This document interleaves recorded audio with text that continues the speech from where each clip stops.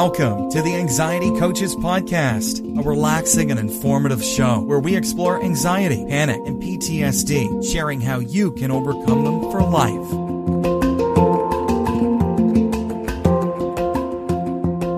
Aloha! Welcome back to the Anxiety Coaches Podcast. I'm your host and coach, Gina Ryan, and I am so happy to be with you again today as together we can consider the many ways to bring your mind and body back to its natural peace and calm. In today's episode, I want to talk to you about Dr. Claire Weekes and her approach to healing anxiety. Dr. Claire Weekes, an Australian medical health practitioner, lived between 1903 and 1990, and she had some revolutionary ideas about treating anxiety that are still noted today for being ahead of their time. She was a strong believer in the mind-body connection, and she taught how to regain control over an anxious state of mind by coping with feelings of fear. You can see her short videos on YouTube, and so I think they would be fun for you to listen to. You can check those out, and I want you to check out her book on overcoming anxiety, specifically Hope and Help for Your Nerves, and I'll have a link to that book in the show notes. She also wrote a couple of other books that have helped many people overcome their anxiety. And in recent years, many new books about overcoming anxiety have been published. And to this day, every day, there's another new book coming out because we keep looking deeper into this, right? But Dr. Weekes' books, particularly Hope and Help for Your Nerves, are often recommended and have been widely read by our group members and my clients. And I highly recommend all of my listeners to check out Hope and Help for Your Nerves. It's an awesome book and will give you a great education on how you can cope with the feelings of fear. Claire Weekes, I am going to call her Claire maybe throughout this episode because I feel like I've spent enough time in her literature to be on a first name basis. She really distrusted the methods of psychoanalysis being used during her lifetime, and she looked for simpler explanations for anxiety that did not involve sifting through childhood to latch on to any event that could be blamed for the disorder, and then focusing all one's attention on changing beliefs and feelings surrounding the event, when the event might not have all of it, does not have to do with the disorder. So the main principle of Dr. Claire Weekes, her anxiety theory, are as follows. First off, she believed in anxiety as natural versus anxiety as a flaw or disability. Claire described people who suffered from anxiety disorders, including herself, as highly sensitized. This meant to her that they possessed a natural sensitivity to the world rather than necessarily having a traumatic past or flawed personality. I love that, and I especially love that she believed that they possessed a natural sensitivity. Pay attention, it's not all that of a problem as a flaw or disability. The other piece of her work that was important is habit change. Claire noted that highly sensitized people regularly engage in fear avoidance, which she believed was an unnecessary habit. She also believed in the existence of destructive thought patterns. Addressing bad habits and destructive thought patterns were fundamental to her practice. These types of treatment were seen as refreshingly straightforward and simple. She also had a thing called the 3 pitfalls of anxiety. Claire noted that anxiety was cyclical in nature, consisting of 3 pitfalls that perpetuate it.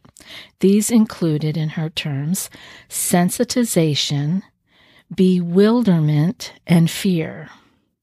So let's look at those separately. Sensitization was what she considered a general state of the anxiety sufferer, in which the sympathetic nervous system is highly active and responsive, resulting in persistent nervousness. The second pitfall, which she called bewilderment, was a state of confusion and distress due to the general nervousness caused by sensitization. Now, I think that word bewilderment actually nails it, right? Just a feeling of being perplexed and confused, or deeply and utterly confused. I think she nailed it with bewilderment. The third pitfall that she had was called fear. And this was believed by Claire to result from the discomfort caused by the two preceding pitfalls, and eventually to be a reaction to the fear itself, forming a closed loop, or as we talk about it here, the fear-adrenaline fear loop. Another principle that she had was acceptance versus rejection of panic. So this is the acceptance piece. Allowing the feelings of panic to occur within the body rather than constantly struggling to fight them. This was fundamental to Weeks's anxiety healing strategies. And she said, and I quote, "What is known as nervous illness is no more than extreme emotional and mental fatigue, usually begun and maintained by fear." End of quote. She also said, again, here's another quote, that anxiety is much, very much, a condition of your attitude toward how you feel. But how you feel depends on how you think, on what you think. Because anxiety depends on what you think, you can recover. Thoughts that are keeping you anxious can be changed. In other words, your approach to your anxiety can be changed. And end of quote. So I have some more for you, but I want to thank today's sponsor first, and that is Bioptimizers. And mending the anxious mind needs a healthy body, and your anxiety may need the second brain, the brain in your gut, to be nourished back to health. Your negative feelings could actually be caused by gut problems. 90% of your serotonin is created in your gut, and we all know how important that is. So let's nourish the body so that everything that the mind and brain need are available. If your gut health is off, then you're just not going to feel as happy and positive as you normally do. When you start taking care of your gut, you'll be amazed by how much better you feel. Here's how I recommend you begin to nourish your gut for better moods. Start taking Cognibiotics, the breakthrough mood-enhancing formula made by Bioptimizers. This formula starts with a solid foundation of prebiotics and probiotics to support gut health and positive feelings in a safe and natural way. Cognibiotics also includes 17 powerful brain herbs to enhance mood, manage stress, and improve memory. If you think about it, Cognibiotics is almost like 2 supplements in one because of how it supports your mood and brain health through 2 different channels. Cognibiotics comes with a full 1-year guarantee, so I encourage you to try it risk-free and see for yourself how much better you feel. Simply go to www.cognibiotics.com/anxietycoaches and use Anxiety Coaches 10 to receive 10% off any order. Again, that's cognibiotics.com/anxietycoaches. Use Anxiety Coaches 10 for 10% off any order. That's cognibiotics.com/anxietycoaches. Thank you, Bioptimizers. So Claire Weeks also coined the term the anxiety trick, which works like this. She says it is behind most of the trouble people have with chronic anxiety. If you have struggled to overcome an anxiety disorder only to get disappointing results or even feel worse over time, you are being fooled again and again by the anxiety trick. With anxiety panic, people get afraid when they're not in danger. The struggle to protect themselves from fear leads them down the path of increasing trouble. That's the anxiety trick. It is very common and it happens all the time. And many people mistakenly blame themselves for it. Here's a more accurate and helpful way to understand this common and frustrating problem. If you have anxiety or panic disorder or agoraphobia, you keep getting tricked into believing that you're about to die, go crazy, or lose control of yourself. If you have specific phobia, like fear of getting into the elevator, you keep getting tricked into believing you're likely to have a panic attack. If you have generalized anxiety disorder, you keep getting tricked into believing that you're about to be driven mad by constant worrying. I hear this so often. I'm so afraid I'm going to go crazy. In each case, the episode of fear passes without the expected catastrophe. You're no worse for the wear, except that you're more worried about the next episode. The details seem different, but it's the same anxiety trick. The anxiety trick is this. You experience discomfort and get fooled into treating it like danger. What do we do when we're in danger? We have 3 things we can do. We can fight, flight, or freeze. If it looks weaker than me, I'll fight it. If it looks stronger than me, but slower, I can run away. And if it looks stronger and faster than me, I'll freeze in hope that it doesn't harm me.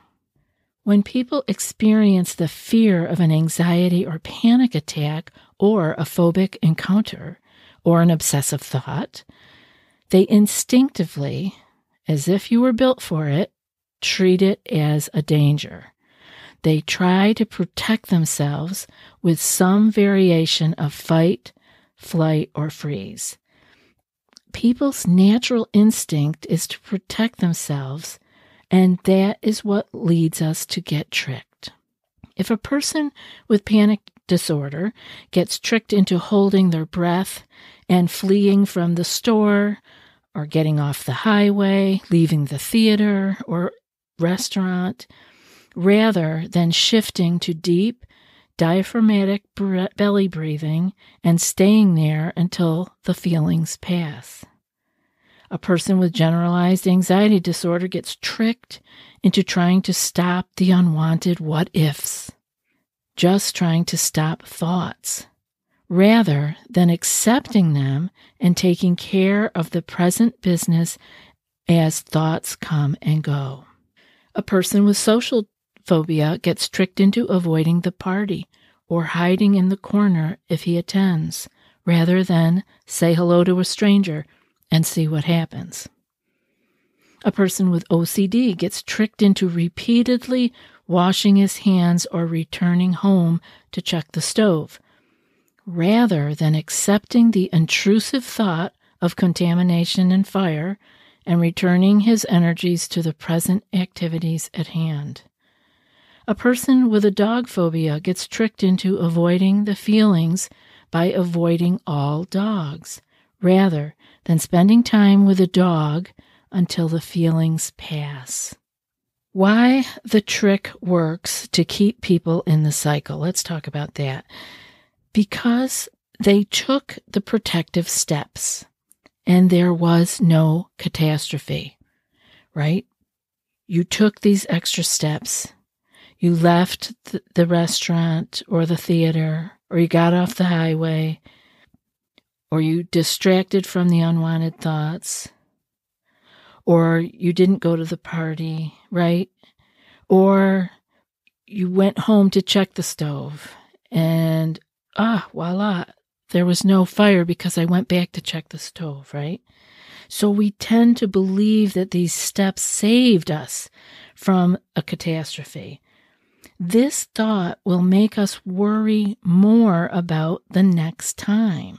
It convinces us that we are terribly vulnerable and must constantly protect ourselves. People get through the experience because the experience isn't actually dangerous. But it's understandably hard for people to recognize that at the time. They're more likely to think that they just had a narrow escape. This leads people to redouble their protective steps, dig ourselves in deeper. We do it over and over. It's becoming a big habit, and the cycle continues. It's the protective steps which actually maintain and strengthen the anxiety trick. If you think you just narrowly escaped a catastrophe because you had your cell phone with you or your water bottle, or because you went back and checked the stove 7 times, or because you plugged in your iPod and distracted yourself with some music, then you're going to continue to feel vulnerable. And you're going to get more stuck in the habit of protecting yourself using these means. This is where distractions are not working for you, as they can be adding to the idea that you are somehow protecting yourselves.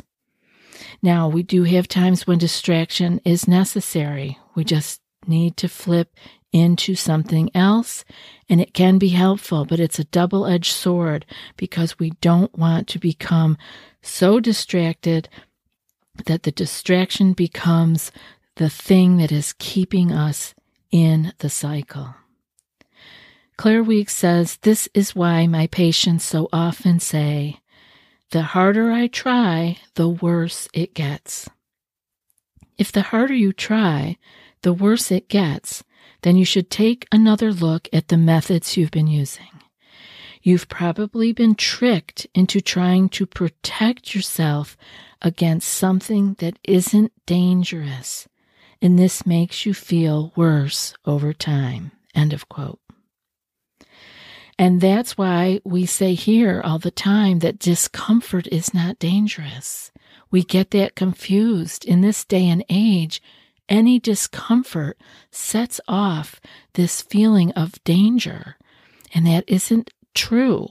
We need to get clear on that. Now, Claire Weeks suggests the following 4 strategies to overcoming anxiety. And you've heard me say these many times, so if you're a longtime listener, this will be familiar. Face, accept, float, and let time pass. Now, this show has gone on long enough, and so I will go over these 4 strategies in more depth in episode 704. So be sure to come back and listen to a deeper understanding of face, accept, float, and let time pass. I hope this has been helpful for you.